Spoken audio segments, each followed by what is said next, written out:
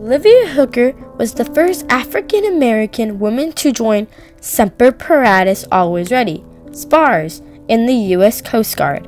Before she was elected into the Coast Guard, she was rejected by the Navy due to her race.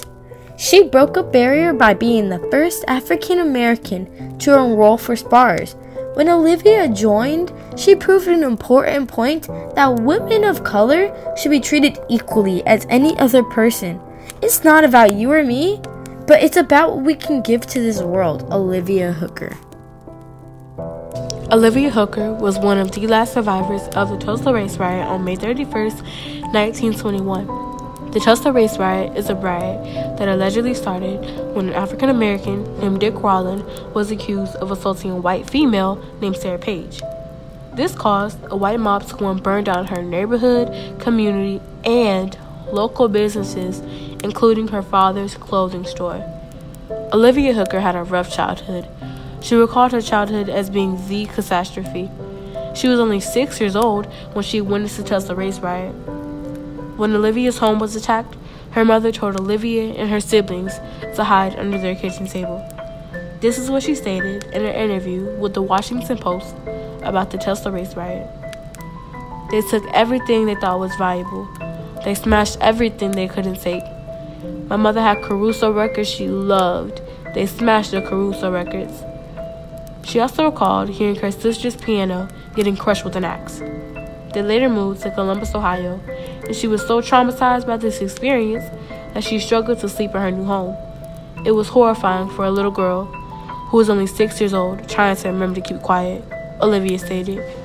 Before the race riot, Olivia grew up in a safe community and had hope, as should anyone at that age. The day of the riot, things were no longer the same in her case, and so when this terrible thing happened, it really destroyed my faith in humanity, she said, and it took a good long while for me to get over it. Olivia Hooker enrolled in SPARS U.S. Coast Guard. She enlisted in the Navy, but was denied because of her race. This was a racial barrier she faced. However, she did not give up. Olivia wrote a letter to the Navy asking why she did not get accepted to the Women's Reserve. When the Navy wrote her back, they stated that they were not commissioning any men or women directly from civilian life. The letter that was written to her was written by James Forrestal. Seeing that Olivia had faced racial problems while she was very young, it was said that she dedicated her life to serving the needs of her country.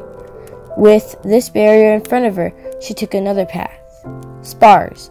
Olivia had also joined a sorority, Delta Sigma Theta.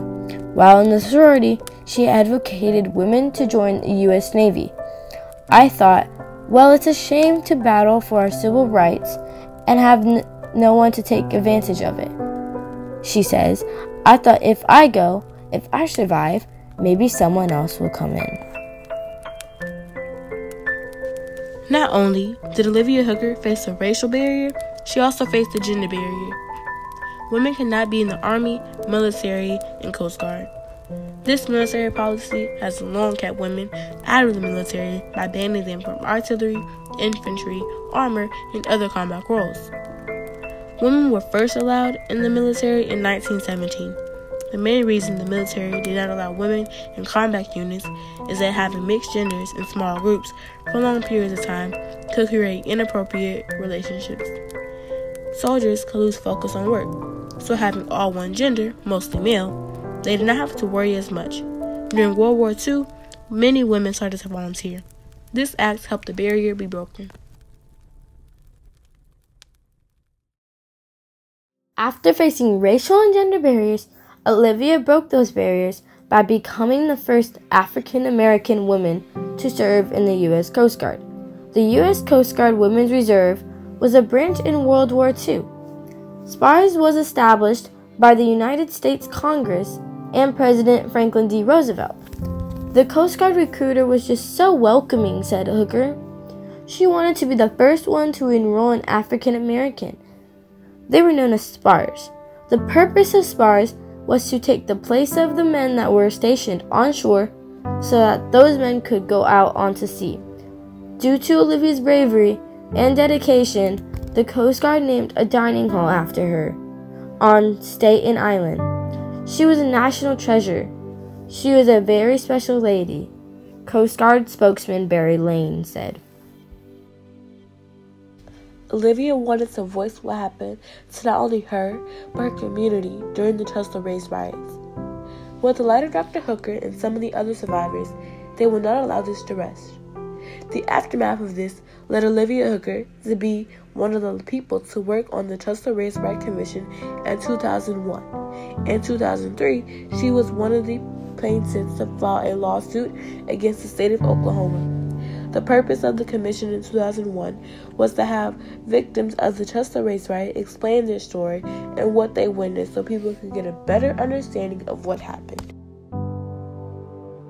Olivia Hooker made an impact on many lives. Young African American girls can now not only dream about joining the U.S. Coast Guard, but serve vital roles, including leadership in it. Olivia Hooker did not just fight for her rights, she fought for the rights of every other little girl who dreams of joining the Coast Guard. I would like to see more of us realizing that our country needs us, said Hooker. I would like to see more girls consider spending some time in the military. It's a good idea to have people from different kinds of orientations and experiences because it's amazing what you can do with a different point of view. The world would really prosper from more of that. She knew the importance of being able to join the Coast Guard. Her legacy will live on forever and will always be cherished. Barack Obama gave notice to Olivia in a speech at the United States Coast Guard Academy commencement on May 20th, 2015. She was also recognized by getting a Good Conduct Medal, which is a medal given for exemplary conduct, efficiency, and fidelity, or who honorably completed 3 years of active service. Olivia is also very appreciated for being actively involved in raising the American consciousness for the Tulsa race riots. Through her work in the Coast Guard and with the Race Riot Commission, Olivia Hooker broke the barriers that prevented her from accomplishing her dream and inspired many people of the future generations.